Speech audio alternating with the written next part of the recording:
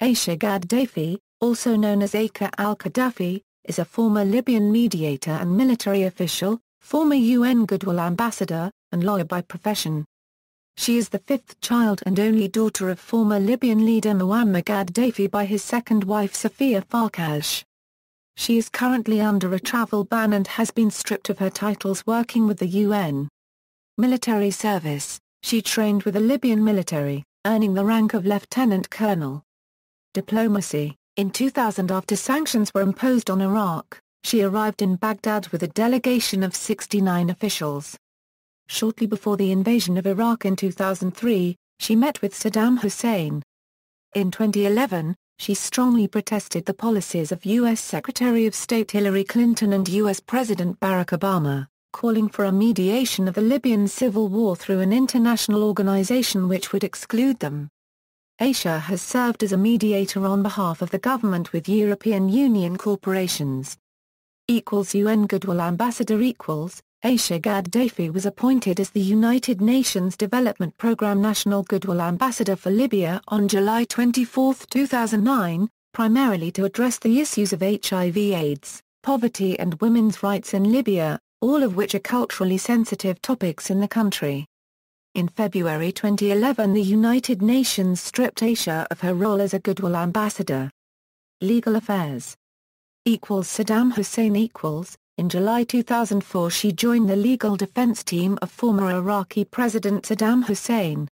Muntahdar al-Zaidi Gaddafi is also the head of the charity Hayat Asima, which defended Muntahdar al-Zaidi when he faced charges stemming from the shoe hurling incident.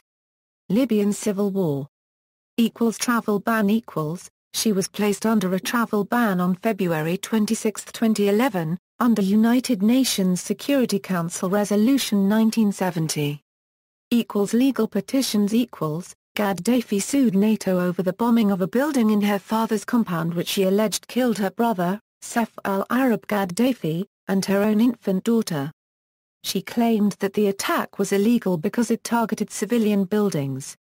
Gaddafi's lawyers filed the petitions in Brussels and Paris in June 2011. However, on July 27, 2011, it was reported that Belgian prosecutors had declined to investigate the war crimes complaint filed by Gaddafi against NATO, stating that the courts of Belgium lacked jurisdiction to deal with the matter. On June 3, 2012, through her lawyer Nick Kaufman, Ayesha Gaddafi also petitioned the judges of the International Criminal Court requesting that they order the prosecutor, Fatou Bensouda, to disclose what steps she had taken to investigate the murder of her father and brother Mu'tasim Gaddafi. This application was opposed by the prosecutor, who stated that requiring her to disclose the requested information would intrude on prosecutorial independence and discretion and potentially impede the investigation itself. Battle of Tripoli As the battle for Tripoli reached a climax in mid-August, the Gaddafi family were forced to abandon their fortified compound. On August 22, Libyan rebels captured her house in the Battle of Tripoli. Among her possessions was a golden sofa shaped like a mermaid, with the face of Ayesha designed by an Egyptian artist. Flight to Algeria On August 27, 2011, it was reported by the Egyptian news agency MENA that Libyan rebel fighters had seen 6 armored Mercedes-Benz sedans, possibly carrying top Gaddafi regime figures, cross the border at the southwestern Libyan town of Adams towards Algeria, which at the time was denied by the Algerian authorities. On August 29, the Algerian government officially announced that Safia Farkash, together with Ayesha and her brothers Mohammed and Hannibal, had crossed into Algeria early on August 29. An Algerian foreign ministry official said all the people in the convoy were now in Algiers, and that none of them had been named in warrants issued by the International Criminal Court for possible war crimes charges. Mourad Benhaidi, the Algerian permanent representative to the United Nations, later confirmed the details of the statement.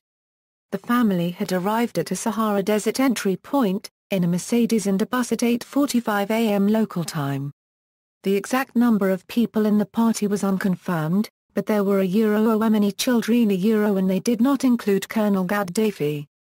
The group was allowed in on humanitarian grounds, because Ayesha was pregnant and near her term.